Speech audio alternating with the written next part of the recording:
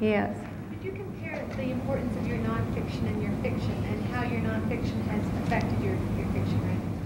Nonfiction, she asked me to compare writing fiction and nonfiction and how nonfiction affects fiction.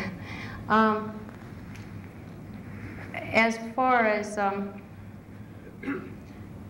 I have always taken writing nonfiction just as seriously as writing fiction, and in many ways it's harder for me because I can't make it up.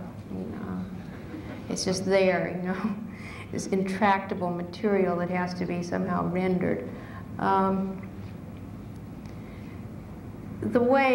way in which the main way in which nonfiction has affected my fiction is that nonfiction forces me into reportorial situations where I very often am exposed to things that turn up later in fiction. For example, in this book, a lot of the feeling of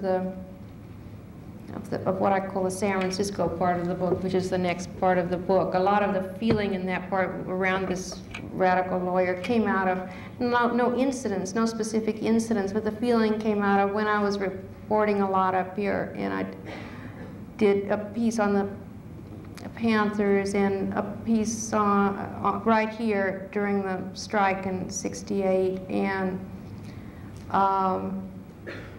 various. And then I was here in '67 in the hate.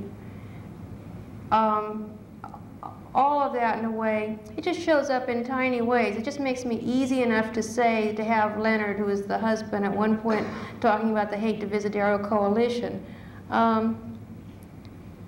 Well, that isn't important.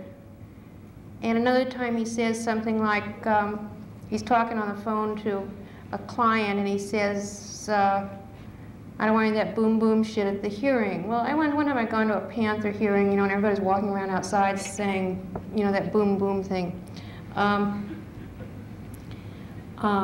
So it's just little stuff like that that you pick up and that turns up later. Yeah, if you lived a more active life, it wouldn't matter. You wouldn't have to go out and report. I mean, yeah. Yes.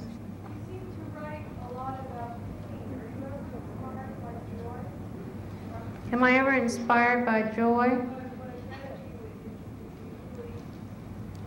About people being influenced, and what I've read of your own writing about the process of writing, I think it's one essay maybe, or something somewhere, it was like how difficult and, you know, wet ice packs in June and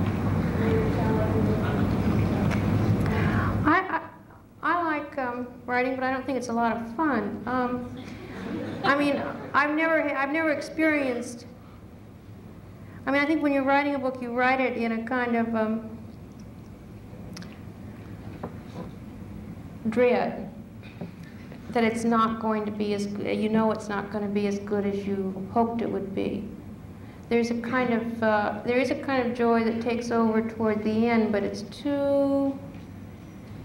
right on the edge of not being joy. It's right on the edge of something else.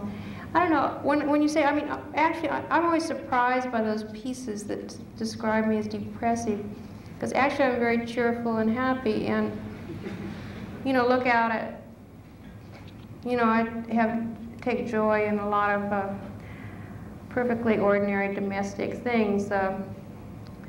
My baby, well, she's 11 now, but getting dinner, you know, building the fire. I really like building the fire. All this stuff, but it doesn't, this book seems to me to be full of joy. It's just not happy, but it does have joy, you know.